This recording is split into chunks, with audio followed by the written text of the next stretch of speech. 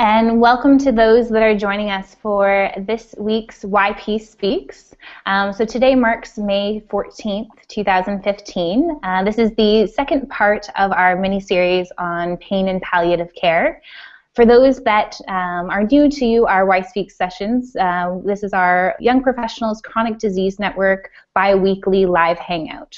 So we have a community that's filled with an amazing amount of talent and expertise in various NCD areas and related fields, and we try to allow and create a platform for them to share, for ideas to be exchanged, and partnerships to be made.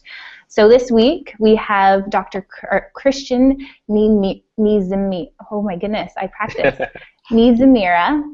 It's funny because we were comparing the difference between me and T in his native tongue. So Dr. Christian is the head of palliative care services and former director of the Kibagabaga district hospital in Kigali.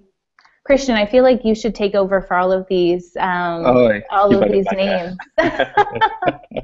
So he is a palliative care expert and educator, pioneering integration of end-of-life care into health services rendered into Rwandan patients who are living with chronic illnesses and acute care in community settings.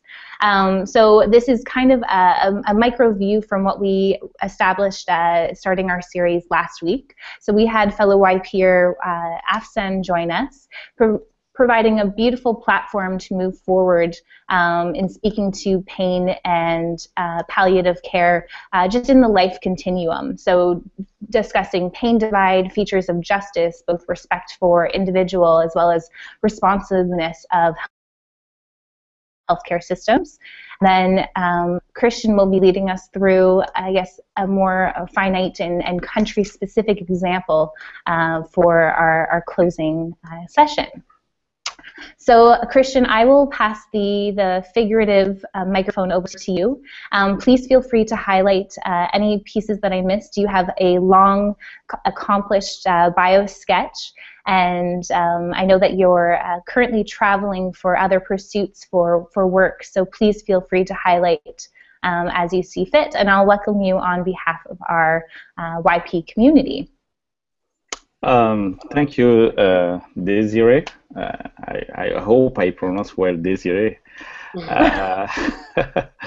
for the invitation, and it's a really great pleasure for me, and it's an honor to be here and share our small experiences of palliative care and pain management in Rwanda. So I'm going really to share the experiences from Kibagabaga Hospital, because it's the hospital I work, and it was the first hospital in Rwanda where we really accomplish and integrate palliative care and pain management in Kigali. So it's really a privilege to just share my experiences, and I'm really happy, especially from developing country, because people think that nothing could be done from developing country. We have so many experiences also to share, and to be here for this platform and discuss about that. So it's really a great privilege. So I'm going to, I hope it will work. About my presentation.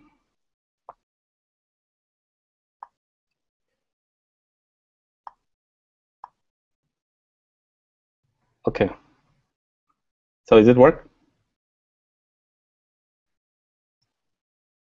I'm going to talk about the integration of, in just 15 minutes, integration of palliative care in Rwanda, a global equity experiences from Kibagabaga Hospital. For those who don't know about Rwanda, Rwanda it's a small, beautiful country in the heart of Africa. So for those who want to taste one of the best coffee, please, you are welcome in Rwanda. And if you want to see also gorilla in life, so welcome in Rwanda. It's a country called a country of thousand hills. The population is 11 million, and 84% of our population live in countryside, in the rural area. And as you can see, the GNI per capita from since 1994 moved from 160 US dollar to 570 US dollar. So there is a really a lot of improvement been done after the genocide. So the physician ratio, according to the World Bank, it's one physician for 20,000 people. We can talk about palliative care in Rwanda without share the context of where we come from. So this year is the 21st year of commemoration post-genocide against Tutsi up in 1994. So during the genocide, 1 million people have been killed during 100 days. That means 10,000 people per day, and more than 2 million refugees out of the country. So you can imagine the PTSD, the post-traumatic syndrome disorder, in Rwanda society is really huge, and the mental health a huge issue. So I've been inspired, all the time inspired by our president. And during the commemoration this year, in last April, he said something really touched me, and especially as I work in palliative care, he was really significant, and it was really an echo in my mind. It said, we remember to restore dignity to those who have been killed, but also to those who are living. So working in palliative care, I can really understand beyond what the president say during the commemoration, especially for those patients who really need a palliative care. I would like just in brief give some improvement have been done in Rwanda since 1994 before talking about palliative care properly. As you can see, so many improvements have been done in health indicators. Like example, maternal mortality in Rwanda. You can see in 1994, just after genocide, so the maternal death per 100,000 was really huge. And if you can see now in 2010 how the indicators dropped, and how the Ministry of Health and the government of Rwanda want to achieve in this year the MDG target, one of the MDG targets about to reducing the maternal mortality in Rwanda. So it's a really huge and tremendous change have been happened since 1994. So in terms of child mortality in Rwanda, so you can see, you know, the data talk more than me, how huge change and the improvement have been done since 1994, especially after the genocide, when all the system were down, and we started building from ashes, from Norway, and improvement have been really done, and the Rwanda government still focusing to achieve the MDG target. So HIV, AIDS, and access to IRT, you can see also some data have been done, and low of improvement for our patient with HIV AIDS. So the prevalence in 1994 was more than 10%, which is really reduced to 3% now. So there is a lot of improvement, and we can be really happy and proud of our government for the lot of effort have been put in health and to improve the. Because when we talk about improvement of quality of life in palliative care, it's we think we start by improving the quality of life by prevention, before get to their terminal illnesses. So, but even if we have also patients who already have incurable disease diagnosed, so there is always something to do. And you can see for the HIV epidemic in Rwanda between 1994 and 2012, and access to the RT, how it was really changed the whole concept of treatment and health in Rwanda. One of the picture, the figure I like, it's this one about the life expectancy in Rwanda. And you can see after the genocide, the life expectancy was 28%. So you can imagine people was really the life expectancy in that time was really I can say it's really impossible to even have a plan and expect something in the future because of the situation, because of the tragedy and the consequence of the tragedy after the genocide. But now you can see how much improvement have been done, because you know it's not only in health but it's in an economic way. So because as the health it's really a sector among the multi-sectors have been improved in Rwanda. So that's make you can see the indicators, and you can see the reflect the mirror of that improvement for the population ages and how that's changed since 1994 to 2012, which is now more than 60, 62, 65 years in Rwanda. About health infrastructures, you can see for different programs in 2000 how some program was really integrated in just at the third level, or the teaching hospital or referral center.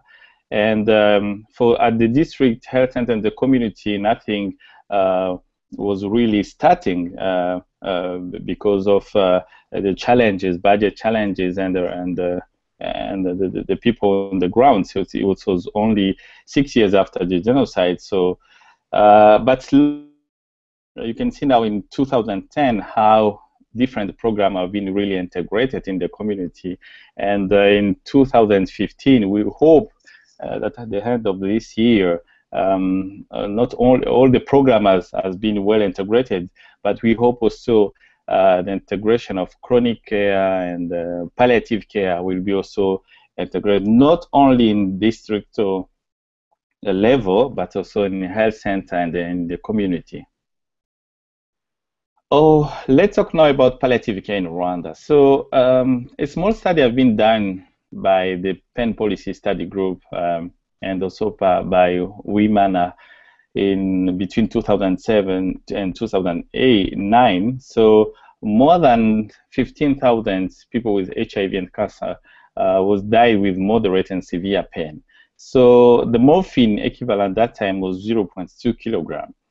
So palliative care the first palliative care training started in 2008 when 5 districts have been selected by the government to really integrate palliative care. And among those district hospitals, Kibagabaga was among the 5 district hospitals selected by the government. So in 2009, so the first pediatrics palliative care been launched by the government, the Ministry of Health, with our partner Ntizimira and USAID.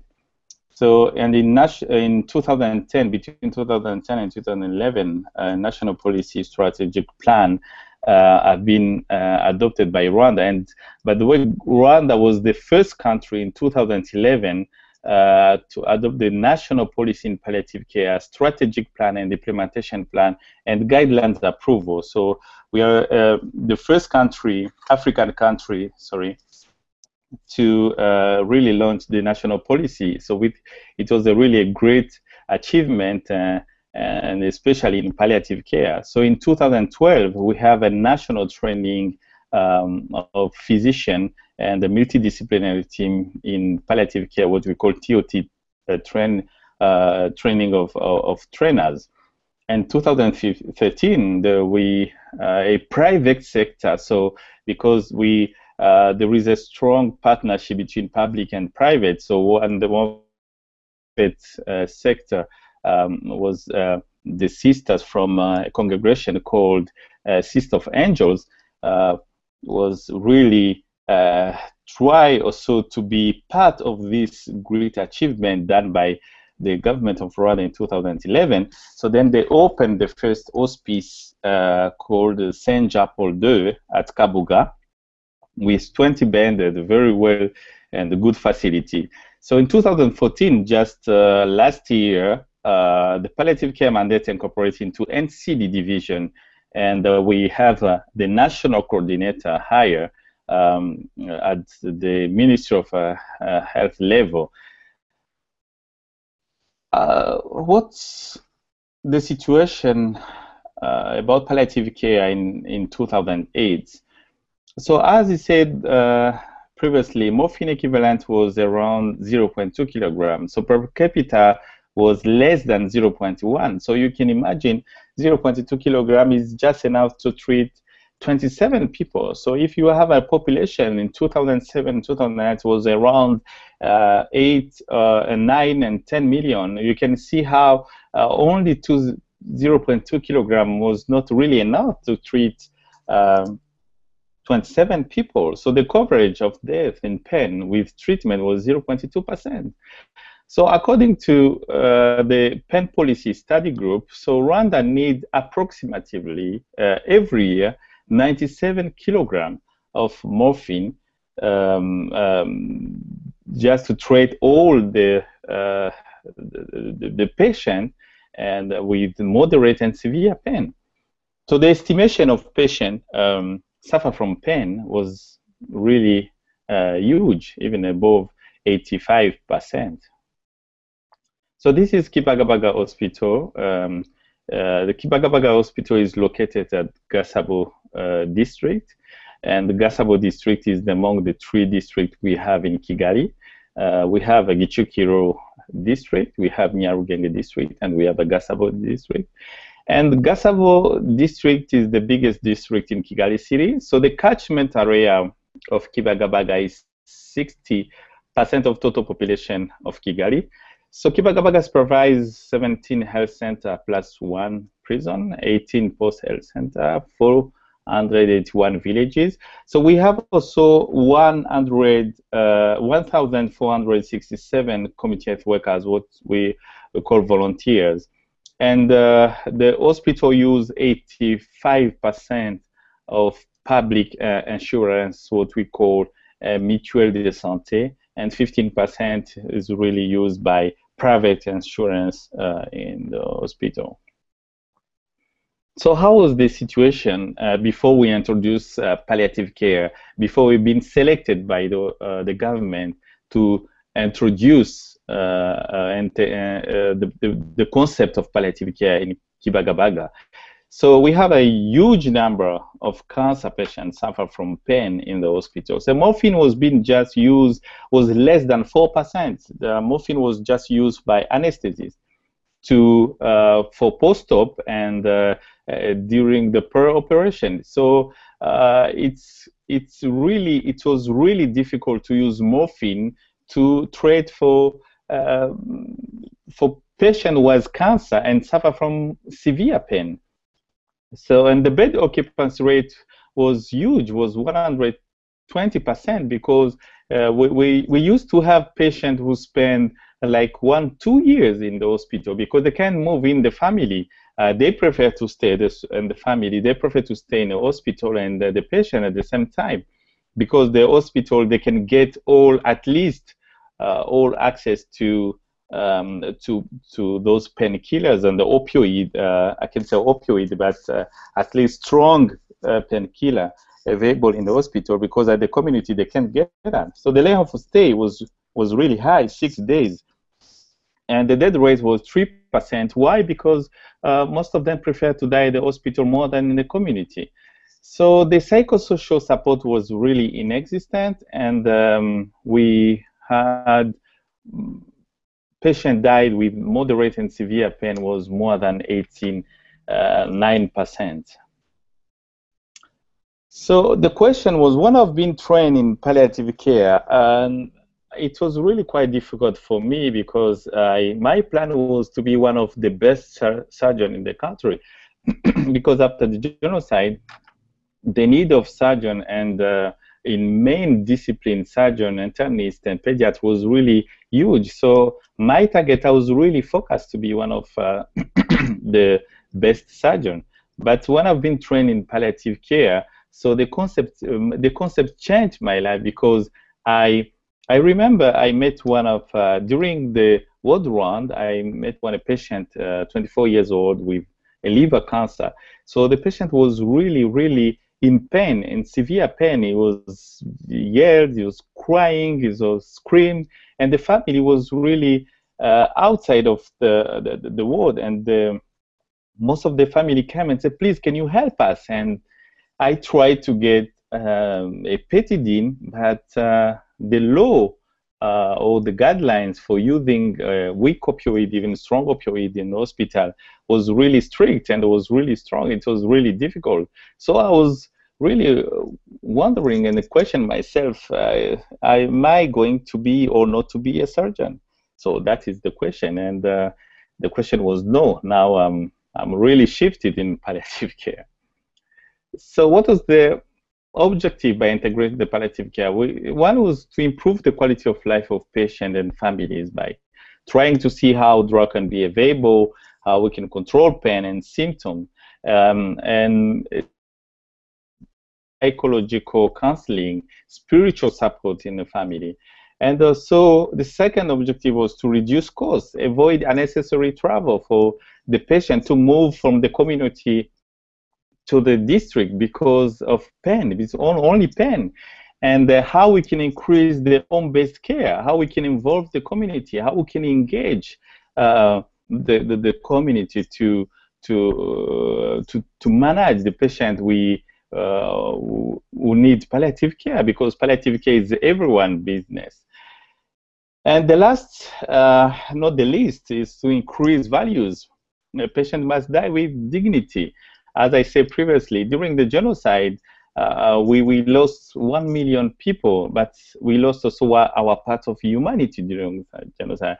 It's why I was really, really buying and I'm really convinced what the president said. We need to remember, because we have to bring dignity for those who died, but for those also who are still alive.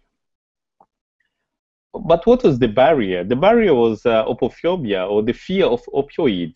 So most of us, it was really difficult to prescribe morphine, because morphine for us was the last resort. When someone is going to die at the last stage, then we can give morphine. So we are feared to use morphine because of the side effects. And also the doctor's attitude regarding pain. So most of us, we use pain as an indicator, as a monitor to show us that the patient is alive. So if we cover that pain, how can you be sure that there is no other symptom will come up from the patient? So we prefer to keep the patient with a small pain, not completely treat the pain, but small pain, and we'll be sure that the pain will let us know how the patient is. So the protocol also, at Kibagabaga, before you can prescribe morphine, that time you need the red ink plus 3 signatures, one signature from the pharmacist, one signature from the anesthetist, and one for the physician. And just for 1 amp, it could be 5 or 10 milligrams per 1 milliliter of morphine. So imagine if one of the 3 is not really around, or if you need more than 1 amp. So the protocol, the guidance was really a nightmare. So it's why the accessibility of morphine was really difficult. One also the barrier is the conflict between pharmacists, physician, and the anesthetist. So we didn't work as a team. So everybody wants to protect. The pharmacist was really not unhappy to request morphine. For which reason? Anesthetist was unhappy to see physician prescribe morphine because it's their own territory. So how this guy can going to use something which is on us for his purpose, which is not really according to the, it's not really planned for the curriculum. It's not really the role to do that. So the conflict was between pharmacists and physician anesthetists was one of also the challenge, and no link between the community. So even if the patient was happy to be discharged, that was the wish from most of the family. So who will going to take care of the patient in the community? Who is going to follow up the patient in the community? Who will become to supervise them or even to give care the community? So it's one of the barriers. So those barriers we will have also to think about that, and that time it was among the objective to see how we can fix those barriers, how we can change, how we can give opportunity to those patients to go back at home and to be followed at home. We have to go back again in a Rwanda social context. So in Rwanda social context, when we are well, you belong to yourself, but when you are sick, you belong to your family. I've never, since I've started palliative care, I've never been contacted by the patient themselves. I'm always the time contacted by the family, because it's the context when we are sick. The family take now the responsibility of your how can I say, take the responsibility of your life, because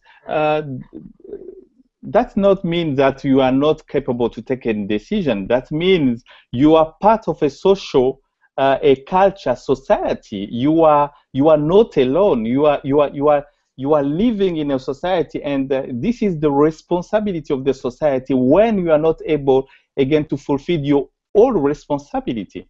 So that can bring us some question about the patient autonomy versus culture aspect, because now the decision from the patient is not depend by the patient itself, it depends also by the family. So you can engage or take decision for the patient or ask directly the patient without consulting also the family at the same time, because they feel more responsible to the patient than the patient himself. Sometimes you ask the patient a question and say, please, can you talk to my brother? Can you talk to my aunt? Can you talk to my friend? So as long as you are sick, as long as your humanity has been affected, the society take part of and fill the gap of that.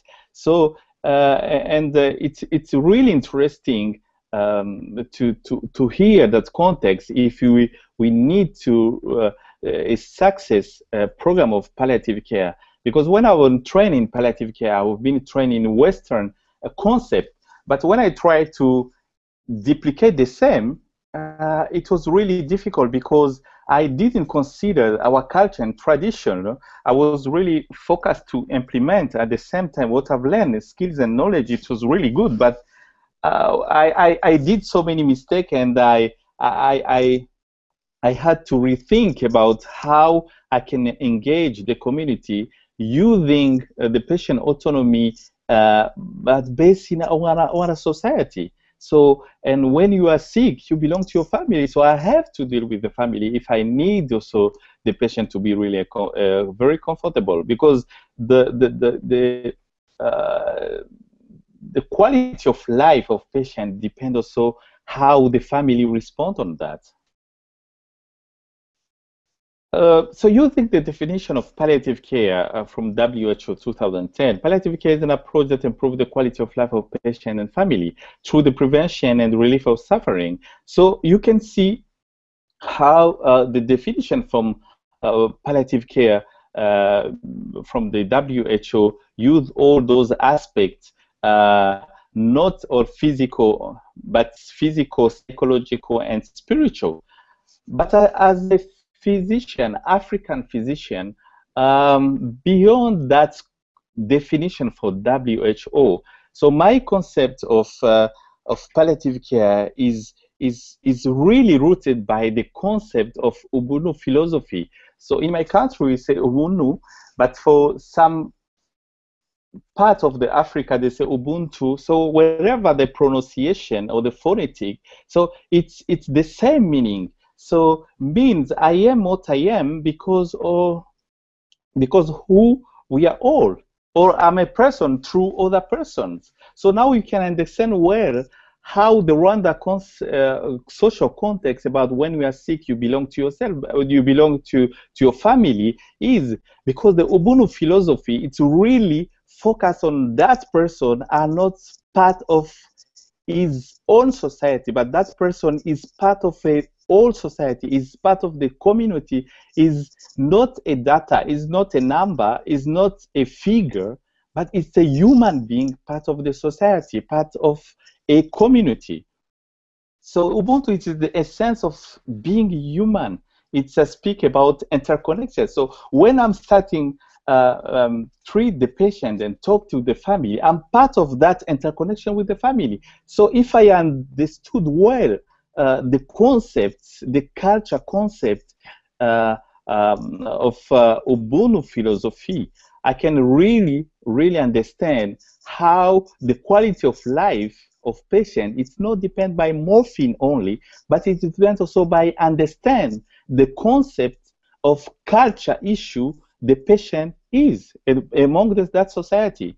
So I have to rethink again, and I know we can get many conversation and discussion about that. But my opinion and my understanding, based on my small experiences, the definition of palliative care is really rooted.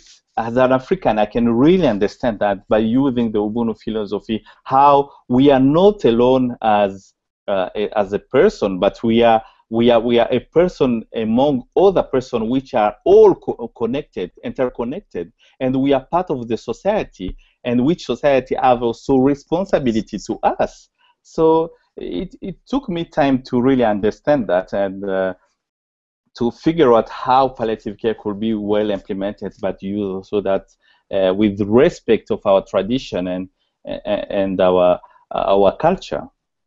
So what was the intervention? So the key component, we had multidisciplinary palliative care team within facilities.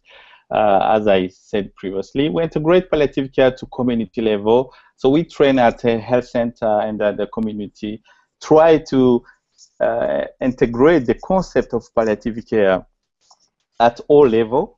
So we structure training for district level and health center and the community, and we strengthen also referral networks. And one of the last intervention, it was to set up a family meeting the next day when we admitted a patient, because we just realized that this is one of the most important things, using the Rwanda social context, as I explained previously, and using also the Ubuntu philosophy already rooted in our mind, in our culture. So family meeting is one of the most important key management plan, when the family has to be really part of that, because the family, you belong now to your family when you are sick. And as you can imagine, when you call a family meeting in Africa, it's not easy, because here in Western country, it's easy because you have 1 or 2 people, 3 people. It was really identified by the patient because of the patient autonomy using here in Western countries. But in Africa, it's quite different. When you call a family meeting, you can't expect to see 1 or 2 people. You expect to see maybe 5, 6, 7, sometimes 15 sometimes 20. I used to have a meeting with 20 people, and sometimes you have to waiting for the uncle. We have to travel for a remote place. We have someone who was out of the country and they have to come. So, and it's quite difficult to talk with 15 people and to have all of us about an agreement of management. So because all of us want to be part of the management, and all of those people, because of they are connected to the patient, and they are valuable, the relationships they have to the patient. So all of them, they need to be part of the management, and most of them need to be part of the management. So it's quite difficult. So just for me to really put it in a really very fun way, just imagine what I call the zoo philosophy. That I just imagine when I'm talking to the group of family of 15, 20 people. So I just imagine which kind of character of animal the group of family represents. So if and that is the best way for me to reduce my stress when we talk about with 15 people and we have to convince all of them, and also to reduce also my stress when I was thinking if they are not agree about any proper way to talk to the patient. So the zoo philosophy, it's about which kind of character, which kind of image, animal image I can see when I talk to the family. It could be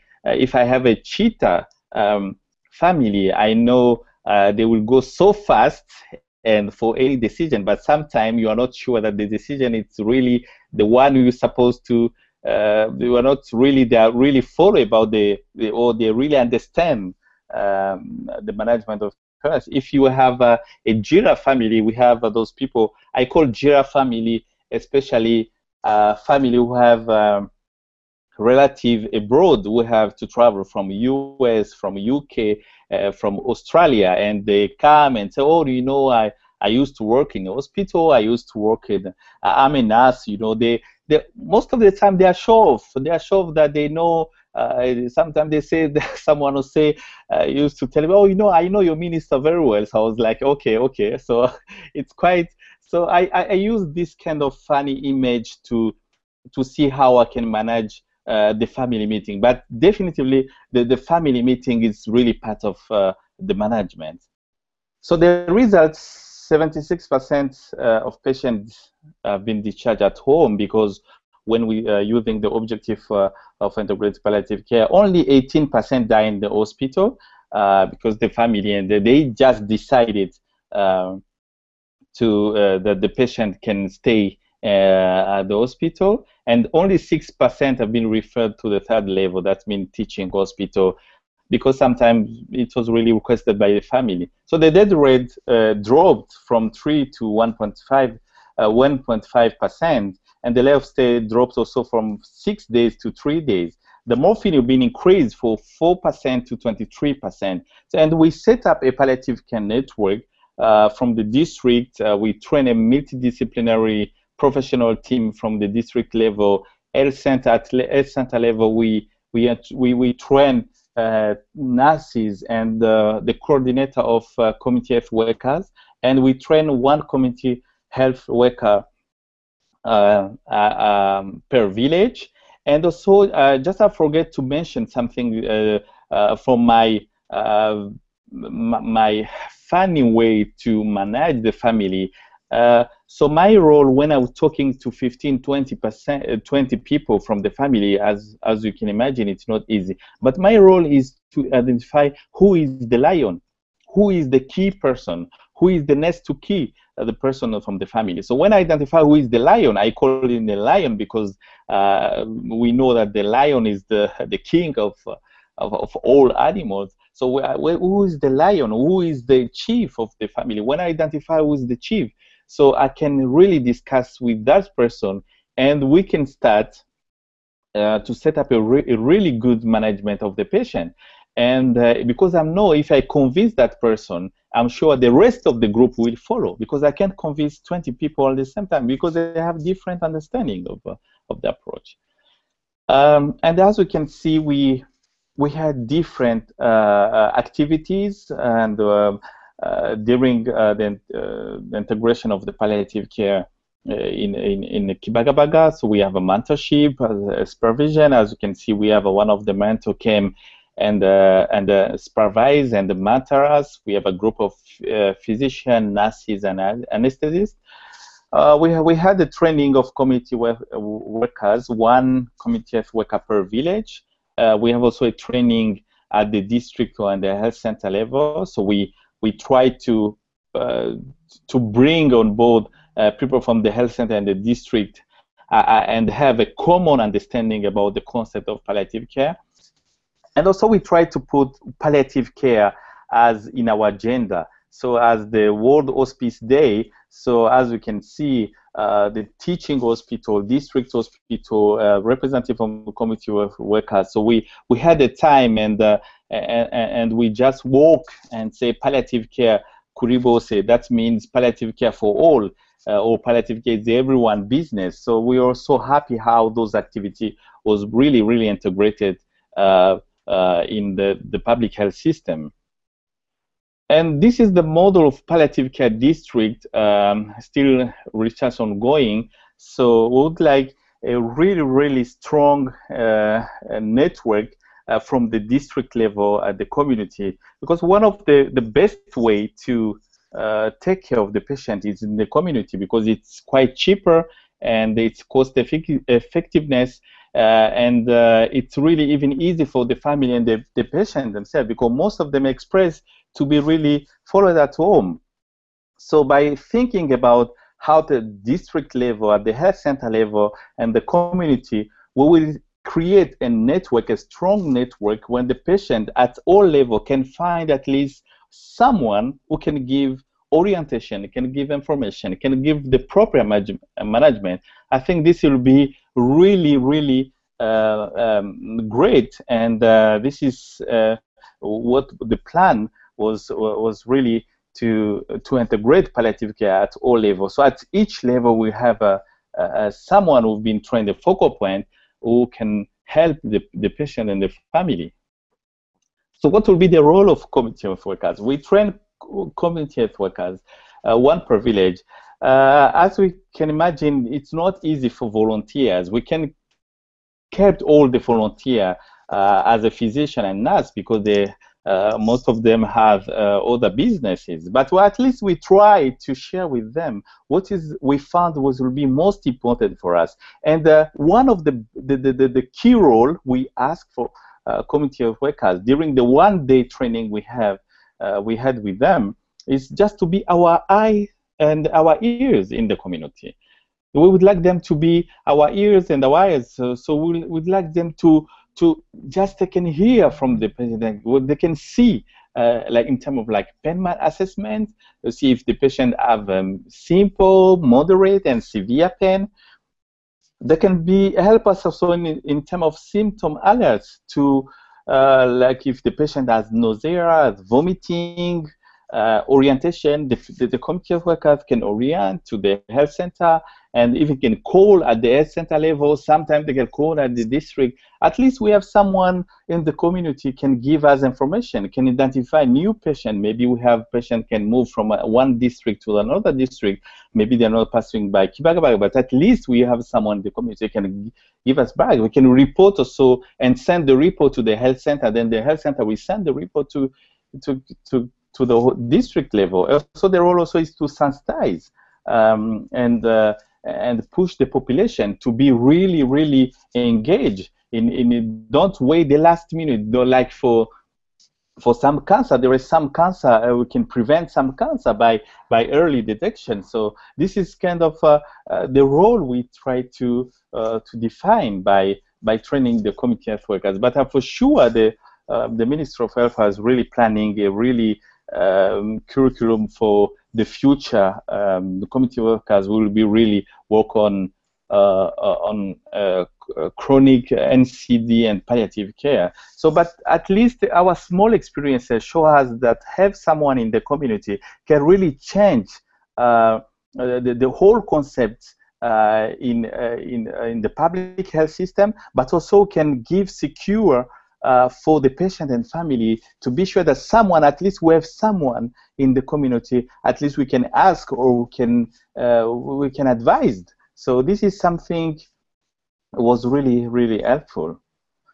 We have also Butaro Cancer Hospital, and so in 2005, so the Rwanda Ministry invited PIH, the partner in health, to help expand healthcare access in rural Rwanda. So, and Butaro was really selected and inaugurated by the Ministry of Health. So, and at least in Rwanda, we have a place where patient can go diagnosed by cancer, be diagnosed about different cancer, and also they can have a treatment using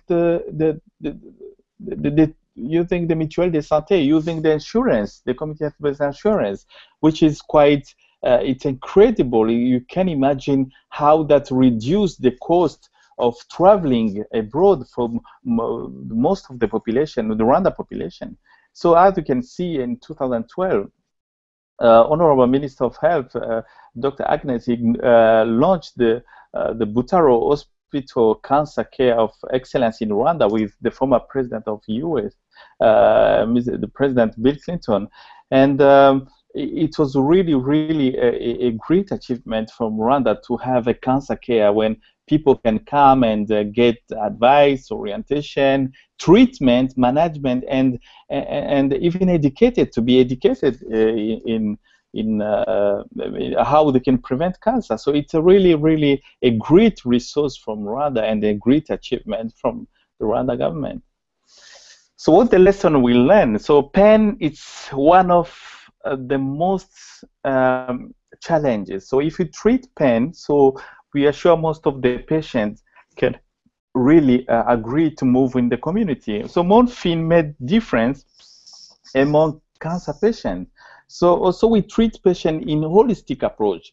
Holistic approach means the total care, not ignorant in our culture, and using our experiences on the field to see how we can manage patients.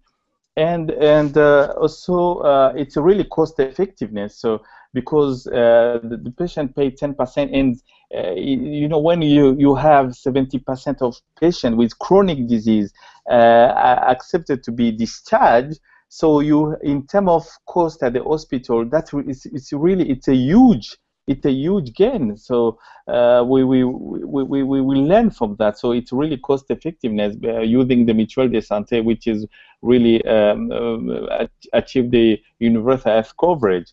So work with as a team with different partnership with the local and international. So this is the lesson we learned. The challenge it's the turnover of personnel training. Training in palliative care for children is still a challenge. Palliative care need for all the non-communicable disease. The curriculum of palliative care not yet integrated in School of Health Sciences. And stoicism, which is it's an important culture value. So sometimes we have patients who cannot express their feelings and emotion. You can ask about, do you have pain? The patient can say, no, not really. No, it's not really. And sometimes, you know, the family themselves, they say, oh, you have what we say in my mother tongue, that means you can, it's like, just be strong. Let's just be strong.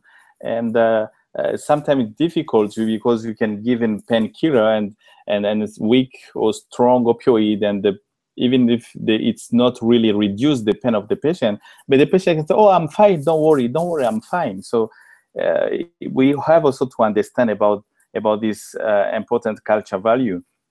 Also research, we need to do some research, and most of research and evidence-based in palliative care.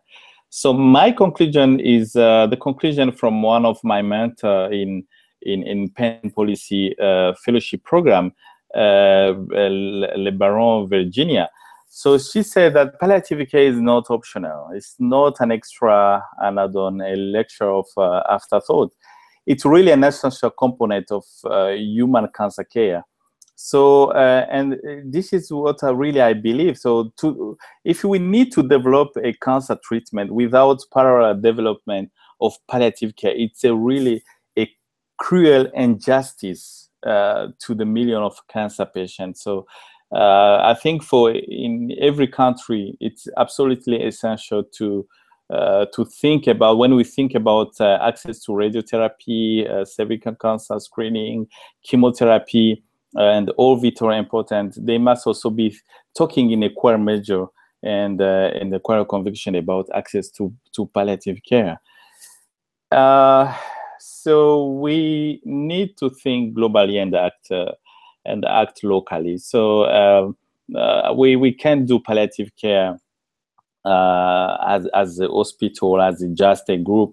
So we need to think as a team, because as you can see, this is my last slide. As you can see, it's quite difficult to really focus on. If we are not working as a team, it will be really difficult to achieve. So let's think globally by acting locally, and we have just to remember that what we are doing on the field can impact the global, and the experiences of Rwanda can be even duplicated for other African countries, and the experiences could be shared even for Western countries. We think and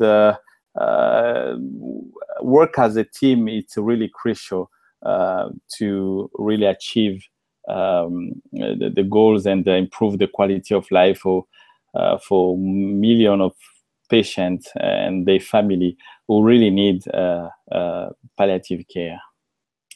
So thank you. Thank you very much, Christian. Now, for those that are tuning in, I'm just trying to be conscious of time. We did run a little bit over, so I will, I guess, make Christian available, hopefully for follow-up. There's a few things that I wanted to highlight. So for those that have just popped in and are viewing the call, we have Dr. Christian Ntizimira from Rwanda. He's speaking to Kibagabaga. Thank you. In Kigali, I got that one correct. And their selection for integration of palliative care on behalf of the government. So the first thing to highlight is just Christian actually published a beautiful article that we have featured on ypchronic.org, so on our website. So I encourage anyone who is viewing to follow up and read that piece, that supplement to this talk. And then, Christian, I'll close with just one question for you. So as we are an advocacy network, so YPCDN, can you tell us briefly about 1 to 2 key steps you took to improve access to pain medicines, or more both within the district hospital, but more widely across the country in Rwanda? I think it's working closely with the Ministry of Health, and we use the experiences of Kibagabaga to show how access to strong opioid could really change the quality of life of many of patients. As I said previously, we started using morphine was in the hospital was really 4%, then we moved to 23%. So we moved to use only morphine for post-op, but use morphine for all patients who need need pain relief, and especially those who have severe pain like cancer patients. And as we saw more than 75% of patients move from the hospital to the community, it was really a strong advocacy for pain access control, so it was obvious. It's evidence-based without talking too much, because the patient themselves they were so happy and say, why this morphine was not really available early? Why it's quite difficult. So, and then that's changed completely the concept of professionals. I think you also do a great job of highlighting that piece for the importance of evidence in dealing with palliative care and integration in the article you wrote. I will actually thank you on behalf of the network and sign off now. For those that are looking to follow up with questions, please feel free to reach out to us both by commenting on Christian's article on the blog at YP Chronic, as well as through Twitter. The network's handle is NCD Action, so do not hesitate. We hope that this conversation, being an important one, does continue. This mini-series highlights such a small portion of such a big and globally important piece. So thank you, Christian, for joining us. I really appreciate it. Thank you, Ntizimira. Thank you. Excellent. And for those that will be following up, we have another YP Speaks coming, hopefully in a bi-weekly. We are looking to source more speakers as well for the coming months. So if there's something you want to speak to, please feel free to reach out to us as well. Thank you very much. Thank you.